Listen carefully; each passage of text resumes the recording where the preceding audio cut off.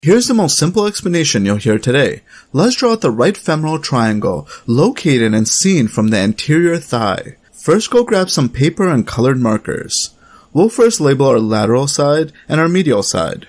Before we label, let's draw our foundation. Draw a triangular structure representing the borders of the femoral triangle. Sorta looks like an upside down sailboat, doesn't it? Try to remember that the Navy sails. Now for the contents. In the midpoint, we'll draw down an artery in red. Lateral to it, we have a nerve in classic yellow. And medial to the artery, we have a vein in blue, along with its tributary.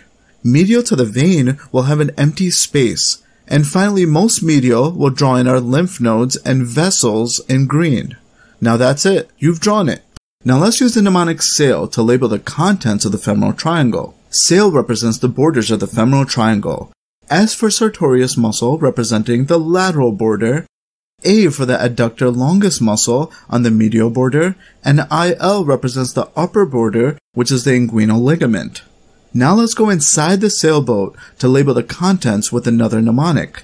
We'll use NAVEL, from lateral to medial. N for the first one, femoral nerve. Medial to it is the A for the femoral artery. Medial to that is V for the femoral vein and its tributary, the great saphenous vein. Next is E for the empty space. Nothing is actually shown here.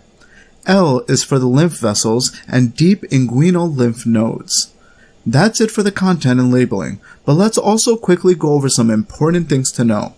The roof of the femoral triangle is made of the skin and the fascia.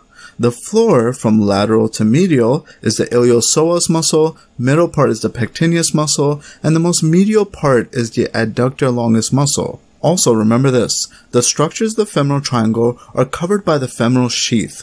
It covers the femoral artery, femoral vein, the empty space, and the lymph nodes. The femoral nerve is not inside the sheath. It covers from here to here. Now the femoral sheath is divided into three parts, the lateral compartment, middle compartment, and the medial compartment. The most medial compartment is important. It forms a canal called the femoral canal. This canal has an opening ring, which we'll draw here and label it the femoral ring. Just remember that the femoral sheath covers contents A to L, and the nerve is not included in the femoral sheath. And the most medial compartment of the femoral sheath has the femoral canal, which covers the E and L parts, which contains the empty space, lymph vessels, and deep inguinal lymph nodes. You've done it. Great job. You have drawn the structure, the content, and the important divisions and landmarks. Is there a topic you'd like us to cover? Write it here below in the comments, and we'll get to it.